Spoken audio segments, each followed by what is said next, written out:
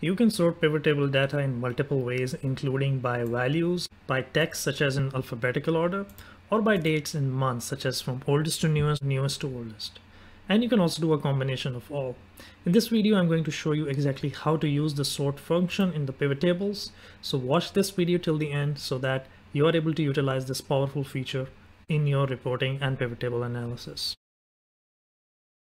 So let's start with the simple sorting from largest to smallest values. So I have a data set here. Let's create a pivot table by pressing Ctrl A, which selects all the data. Click on Insert, Pivot Table. Okay. So I want to keep it simple. I'll just bring in customer name into the rows section, and I want to see my net sales in the values section. So here you have net sales. You can simply sort it from largest to smallest values by clicking on any of the value, the number here, and clicking on data, Z to A. If you sort by A to Z, it would be sorting from smallest to largest, and if you sort from Z to A, it will be sorting largest to smallest. I click it and you see that the data is sorted by the customer with the largest value of sales. So I change the formatting a little bit. Now I want to add more and more columns and continue to sort. The next column I'm going to bring in is the country of sale. So I bring in the country and I want to keep it above my customer name. It's going to be at the level, at one level up from the customer name. So I drop it here and you can see that Excel automatically sorts the country names in alphabetical order, right? Now in this case, I don't want to sort by value. I want to sort manually. And what I would like to do is bring Canada up. So the first country that should always appear in my sales report is Canada, right? So I click it here. As soon as my pointer or cursor changes into this shape of 4 arrows pointing in 4 directions, I click and drag it upwards. And you see now this is manual sorting for the countries, but Excel will still retain the sorting by customer. So for example, in the case of Canada, we have 3 customers here.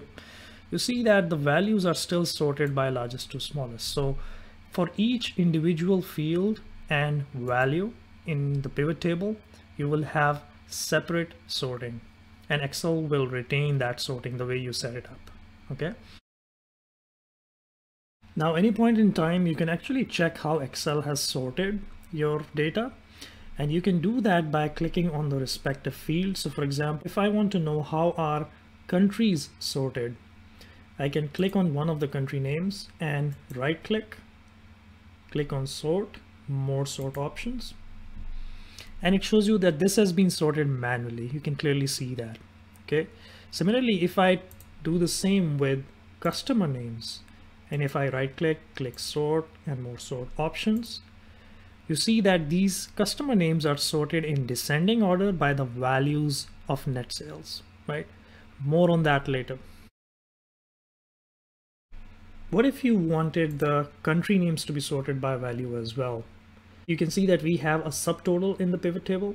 In this case, you can actually click on the subtotal for sales for any of the countries, right? So let's try Brazil this time. So I'm clicking on the subtotal for sales for Brazil. I can either go to the ribbon, click on data and click on sort Z to A, or I could right click and sort. So I click on more sort options and I select largest to smallest, and Excel gives you a nice summary of how it's going to sort. So you can read clearly that sort country.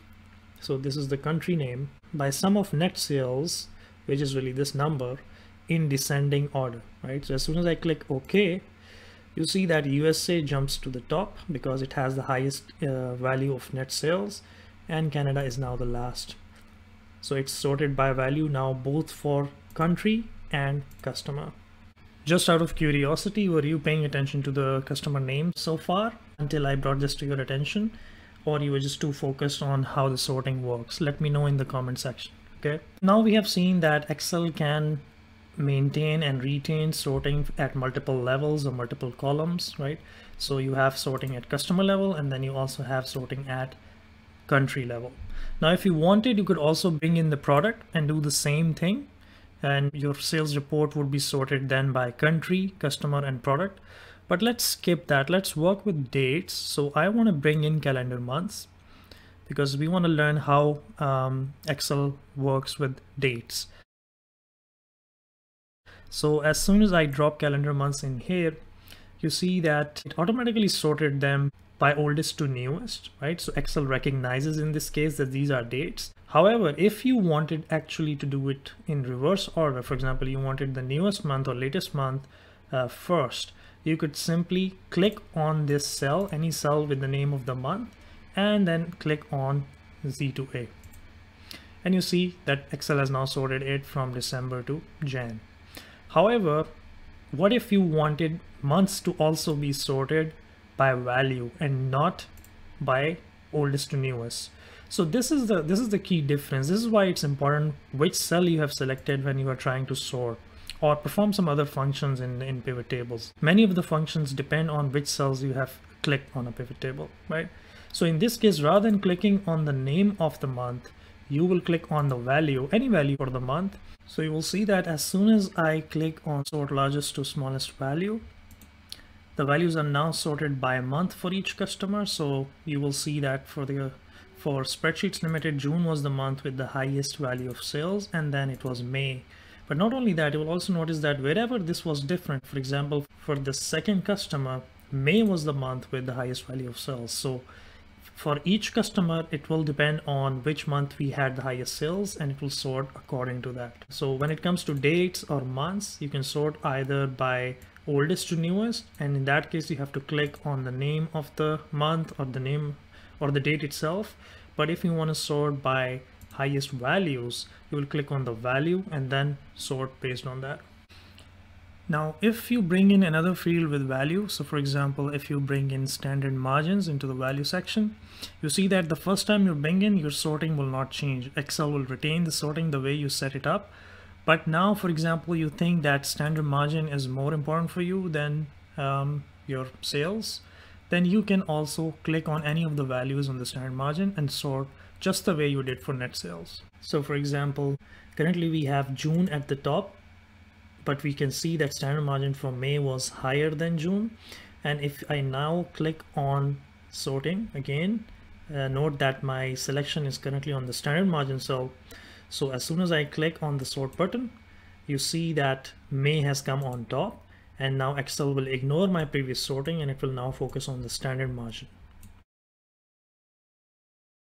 Now, so far we had subtotals at country and customer levels, so sorting was much easier because we could click any cell with a subtotal and sort based on that. What if you do not have subtotals in your pivot table, or you do not want to keep subtotals in your pivot table? Now, this is the copy of the exact same pivot table just we were looking at. What I've just done is I've changed the format by clicking on the design tab and changing the report layout. So it's in tabular form now. And also I have removed the subtotals. So in this case, you don't see any subtotal. For example, you do not see the subtotal for the country of Brazil.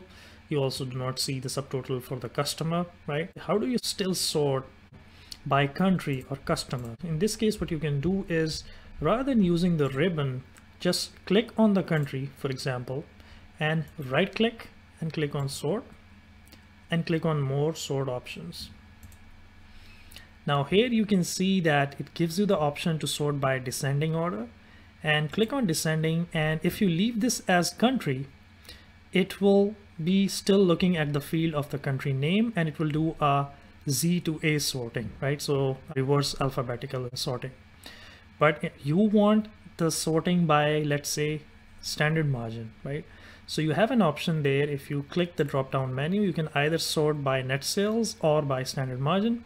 And if I click on sum of standard margin and click on OK, now you will see that the sorting is done by the country which has the highest standard margin.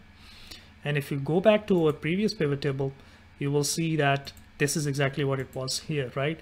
But now with the subtotal, we can clearly see here. But if in your pivot table you do not have subtotals, you can still do that sorting. You just have to right click and click on sort and more sort options. And of course, you can apply the same for customer names as well. If you're finding this information helpful, make sure you click thumbs up. And if you haven't subscribed to my channel, make sure you subscribe as well. Do you know that you can add additional fields in the pivot table with custom calculations? So for example, in this pivot table, I don't have the standard margin percentage, but I can create a standard margin percentage using calculated field. I have an entire video explaining the calculated field and calculated items, how to use them and make your pivot tables more automated and faster.